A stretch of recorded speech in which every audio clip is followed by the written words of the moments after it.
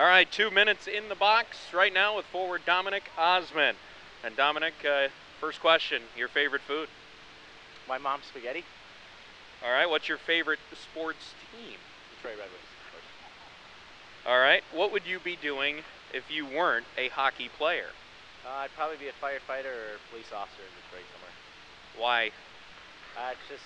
Well, first of all, it was my major, and then my family lives in Dearborn, and my brother's also a sergeant in Detroit, so probably want to work with him. Favorite non-hockey activity or hobby? Well, hobby, because I'm not very good at it, is playing the guitar, but I try. Play video games. All right, greatest moment for you so far in hockey? In hockey? Probably going to the training camp down with GR at Joe Louis Arena. I got to put on a Red Wing jersey and skate around there like I knew what I was doing and stuff like that, so it was a lot of fun. Fooled him for a day, right? Well, a couple days, actually. I think 3 to be exact. Who is the biggest joker on the team? Biggest joker on the team, huh? It's got to be Rankin. Hands down. Hands down, Rankin. What age did you realize you could play pro hockey? God, maybe I still don't. No, actually, you know, I think it was probably around senior year of college when I decided I really wanted to take it up and continue to play. Do you think there should be some reading material for while you're sitting in the penalty box during the game?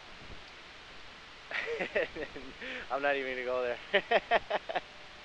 You don't think there should be, or you do? Like, what do you mean? Like, what kind of magazines? Puzzle books, magazines, whatever you want. Sudokus for me, I mean, but I don't spend a lot of time in there apparently. So. What you would, though, if you had reading material in there, wouldn't you? Material, I think I might. Best player you have shared the ice with or played against?